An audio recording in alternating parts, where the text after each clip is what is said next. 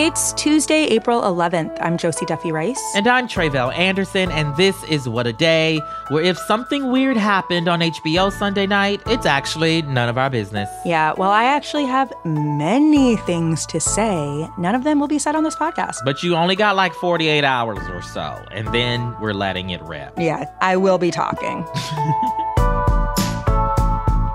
On today's show, one of the two expelled Tennessee lawmakers is already back on the job. Plus, President Biden may have unexpectedly announced that he's running for re-election. But first, on Friday, Judge Matthew Kacsmaryk, a right-wing activist judge in Texas, suspended the FDA's approval of Mifepristone, one of the two medications used in more than half of all abortions in the U.S.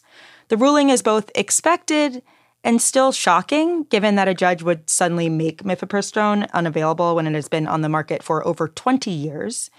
And soon after, a judge in Washington state issued a contrary ruling that prevented the FDA from making changes to Mifepristone's accessibility in 17 states and Washington, D.C., which would maintain access in those places to the drug for those who need it. Okay. So a lot's happening. Yeah. It's all very confusing. Absolutely. So let's start with the Texas ruling, since that one came down first. Can you tell us what this case is about? Why was this even an issue there? Yeah, it's a really good question because, again, this drug was approved in the year 2000. Ever since it was approved in 2000, anti-abortion groups have been trying to take it off the market. In January, a few months after Roe was overturned, the FDA lifted the in-person dispensing requirement, which meant that people could access Mifepristone via telehealth appointment or in the mail.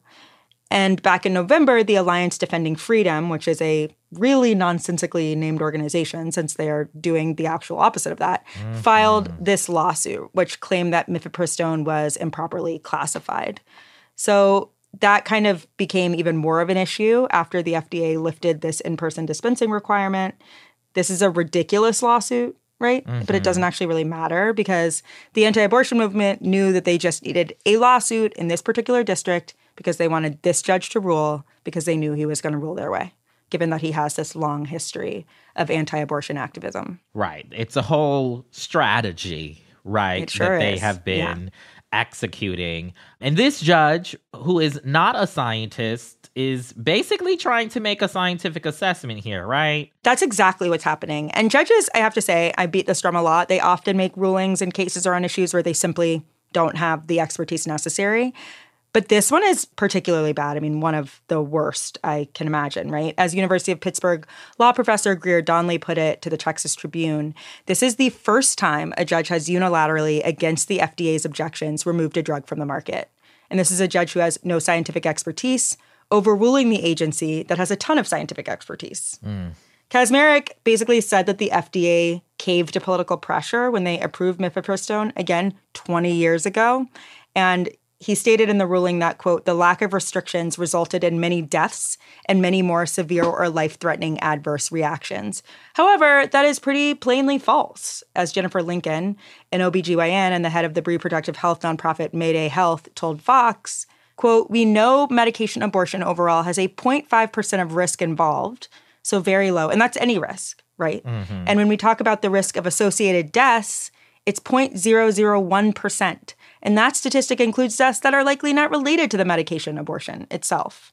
So if medication abortion is so dangerous that it shouldn't be legal, it really shouldn't be legal, giving birth at all. Well, because that is much more likely to kill you. Well, you make a point. I make a point. Or two or three, if I do say so myself. Thank you. You mentioned that after the Texas ruling, another judge ruled that the FDA must protect access to Mifepristone. Where did that ruling come from, and what does it say? Yeah, so that ruling came from Thomas Rice, another federal judge in Washington state.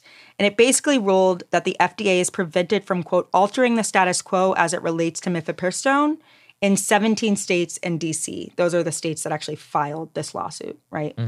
He correctly stated that judges are actually not in the position to determine whether a drug is safe for consumption or not, because that is the job of the FDA, which is why it's called the Food and Drug Administration, and why it's full of scientists who make these determinations, not judges who don't know what they're talking about. Another thing that's going on is that after the Texas ruling, the DOJ filed an appeal in that case. So now there's yet another thing happening that threatens that ruling. There's the Texas ruling, whole country, this Washington state ruling, 17 states in D.C., the DOJ appeal, a lot's going on. Okay, so a lot's going on, but now what? Where do we go from here with these conflicting rulings? Well, the FDA is basically in like an impossible position right now, right? They've been told two different things. And so we now basically have to wait for a higher court to clarify the law, since right now two contradictory rulings exist. So the Fifth Circuit, which is pretty conservative, may end up ruling on this. But either way, this case is going to end up in front of the Supreme Court. It's just a matter of time. And as we know, the Supreme Court, not really great on reproductive health. Although I do think there's some likelihood that this case may come out better than Dobbs, because this idea that judges know better than the FDA is a pretty clear one to reject, or easier one to reject for a conservative Supreme Court. But it could really go either way. And this is not a court that particularly cares about science or rules. So, you know. Right. And we've seen stranger things happen. So we'll just cross our fingers and hope they get it right this time. You know? We can only hope. And in another story involving the Department of Justice, apparently there's a trove of classified documents from the Pentagon that's been floating on the internet for at least a few weeks. Photos of top-secret governmental documents were posted on the messaging platform Discord early last month, but they only recently gained more attention after someone reposted a portion of the documents to 4chan, which is, you know, where the extremists like to hang out and, you know, kick their feet back and do their whole extremism thingamajiggy. And so over the weekend, the DOJ acknowledged that they've actually launched an investigation into the leak to figure out who's behind it. Okay, so my instinct is to say that I'm like kind of pro-leak, very anti-4chan. I mean, leaks can be good. Leaks can be good. Leaks can be good. They can be, absolutely. Let's start with like, what are the documents about? Right. Spoiler alert, not sure if this was a good leak, but I'll let you make your own decision, okay? So the docs have spilled so much of our government's tea. CNN has reviewed 53 items, but there could be more. And here's just a sampling of some of the info.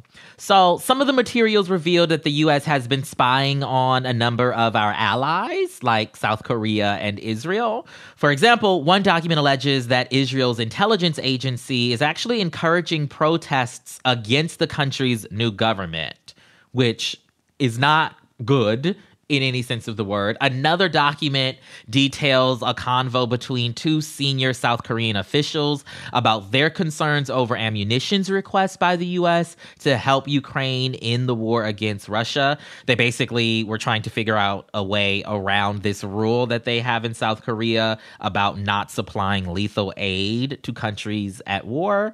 But they knew that if they gave the ammunitions to the U.S., that the U.S. would be giving them to Ukraine. So there's all of that. And speaking of Russia, other documents revealed that the U.S. has actually infiltrated the communications of Russia's Ministry of Defense, as well as the Russian mercenary organization, the Wagner Group, which Putin certainly won't be happy about. They also showed that the U.S. has also intercepted Russia's targeting plans before, down to the exact power plants, electric substations, and railroad and vehicle bridges that Russian forces planned to attack inside Ukraine and when. Then there are the documents that detailed various particulars about Ukraine's military operations that have already been so compromising that Ukraine has made some alterations to whatever they had planned as the Russian invasion approaches the 14th month mark. So as you might imagine, they're saying that this could all be, you know, a huge threat to the U.S.'s national security, though the exact impact is not yet clear. But I imagine that some of these details coming out is probably not great. This is wild. This is a lot of stuff in just 53 documents. I feel like I just took a whole history class. So do we know, like, who leaked this? What's going on? Like, where did this come from? So there's speculation all over the place. Some say that Russia, or at least pro-Russia elements, could be behind the leak. One such reason being that, beyond the obvious antagonism between Russia and the U.S., one of the documents which estimated the death toll of Russian soldiers throughout the war was actually altered, right? So there's like the original version that's online, and then there's an altered version in which the number of Russian soldiers that are said to have died is significantly lower than the original. And, as we know, officials over there love to lie about the reality of things. So there's that theory. And then there's another theory that the leak could have come from one of the countries in the so-called Five Eyes. This is something I just learned about with this story, but the Five Eyes is apparently a multilateral pact between the US, the UK, Canada, Australia, and New Zealand, where they share a broad range of intelligence information. And so the idea is that perhaps someone from one of those entities who had access to some of these details might have also leaked it.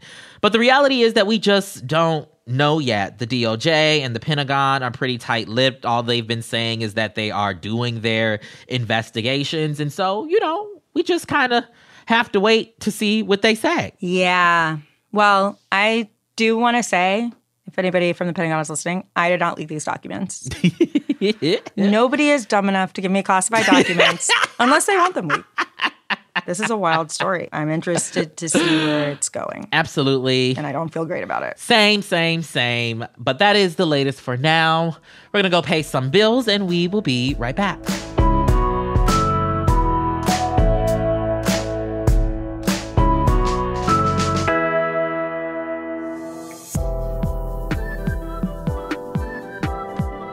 What A Day is brought to you by Vuori. One thing about me, y'all, is that when it comes to my wardrobe and sense of style, you already know that I like my outfits to be fashionable and functional, all right? Whether I'm going to the gym or running some errands, I need something cute and comfortable that I can move in.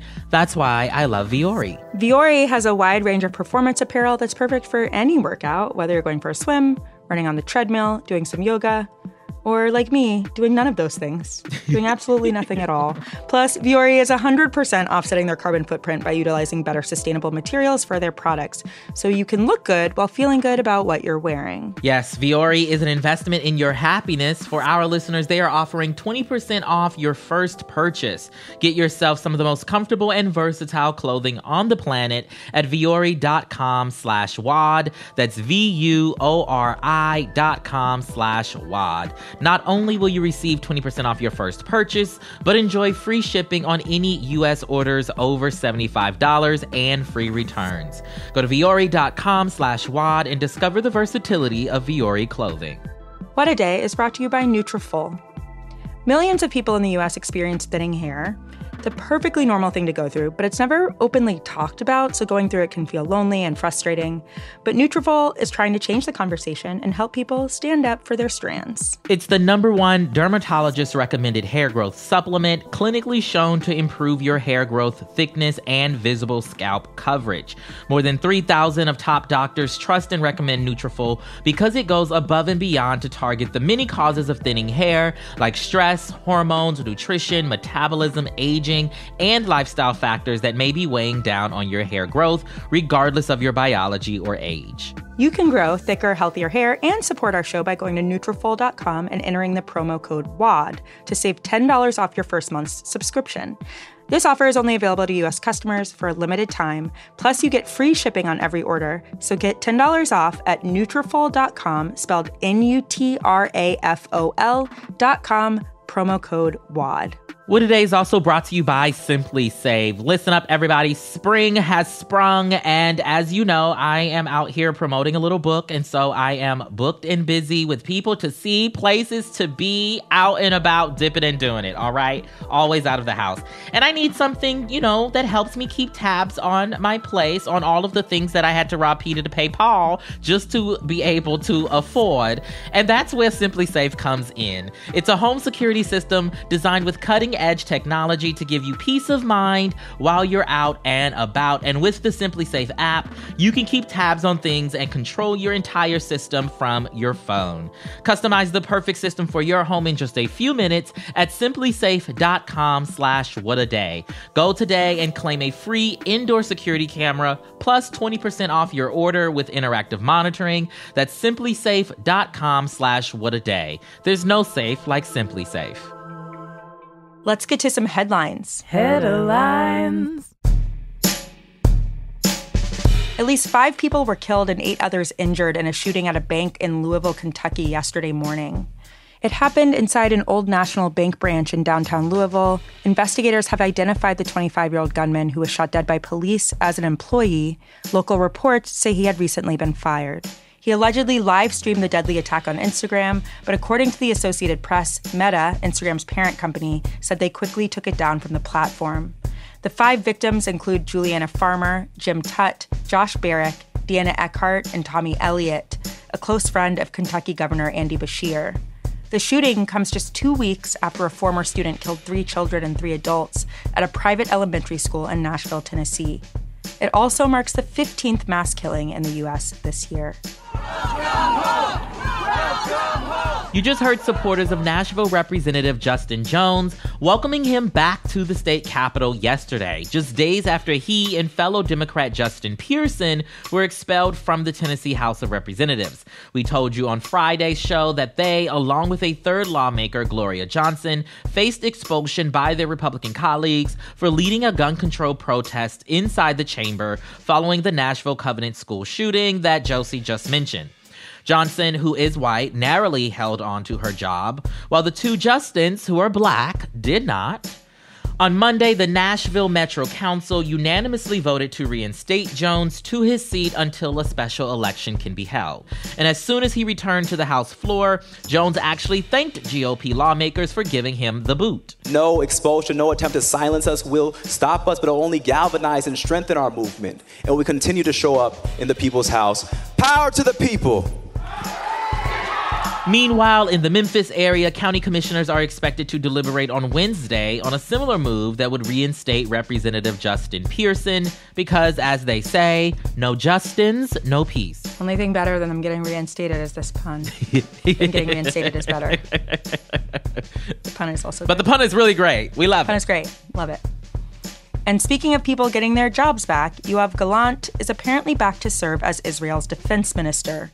We told you last month he was abruptly fired by Prime Minister Benjamin Netanyahu for criticizing his controversial plan to overhaul the country's judicial system, arguing that it would jeopardize Israel's national security. His termination sparked another massive round of protests, which ultimately forced Netanyahu to hit the pause button on the legislation.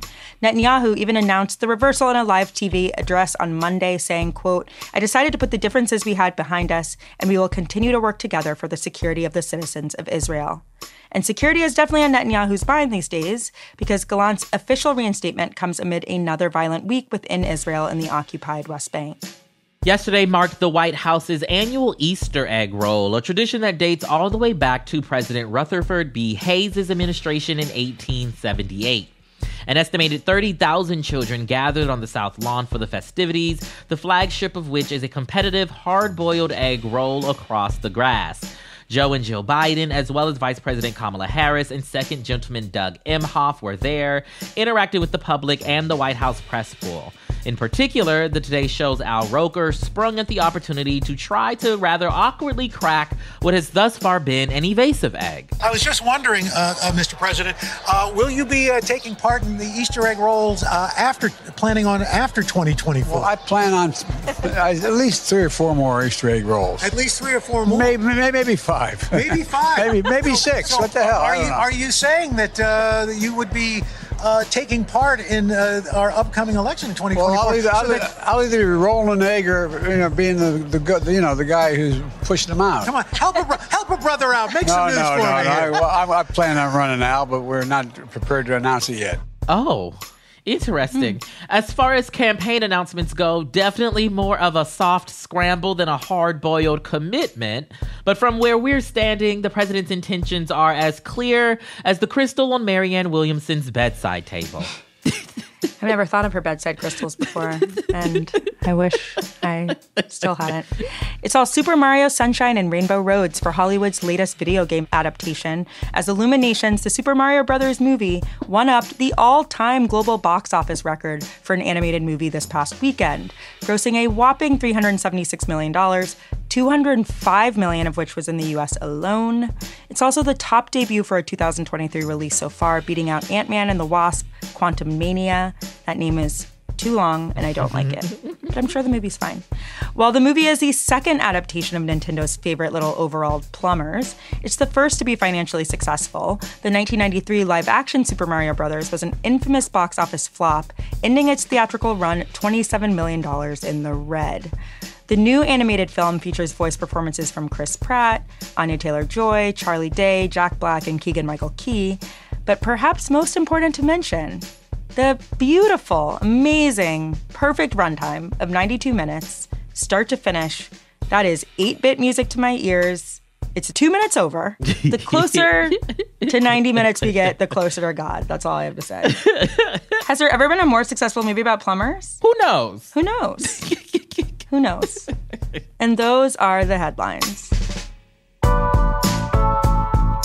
That is all for today. If you like the show, make sure you subscribe, leave a review, thwart Bowser, and tell your friends to listen. And if you're into reading and not just what a White House egg roll is and whether or not I can eat it, like me, What A Day is also a nightly newsletter. Check it out and subscribe at crooked.com/subscribe. I'm Tre'vell Anderson. I'm Josie Duffy Rice. And no spoilers accomplished. Listen, we really do need to talk about this spoiler era that everyone seems to be in, just like not giving people time to watch. It's true. Honestly, the nice thing to do is to wait at least 24 hours, probably longer. If you don't want to know what happened on a big TV show, do not get on Twitter. Just don't do it. Just don't. It's not going to work. It's not happening. Ay, ay, ay. What A Day is a production of Crooked Media. It's recorded and mixed by Bill Lance. Our producers are Itzy Quintanilla and Raven Yamamoto. Jossie Kaufman is our head writer, and our executive producer is Lita Martinez. Our theme music is by Colin Gilliard and Kashaka.